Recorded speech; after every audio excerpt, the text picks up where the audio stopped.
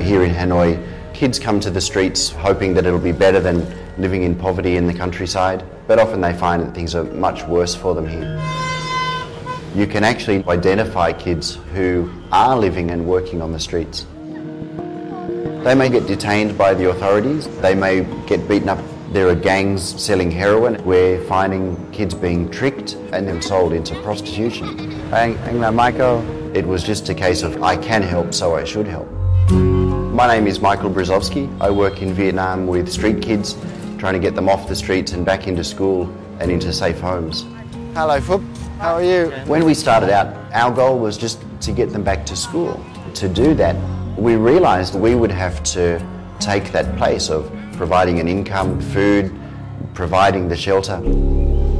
Our centre is where the kids know to come. This is where they feel safe. They can join in our activities, they can talk to the staff, and then we've got to make sure they're working towards education or getting a job or improving their health.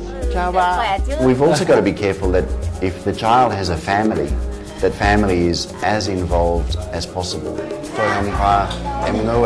It's an amazing feeling getting to watch these kids go from being malnourished and just completely lacking confidence to wanting to make a change.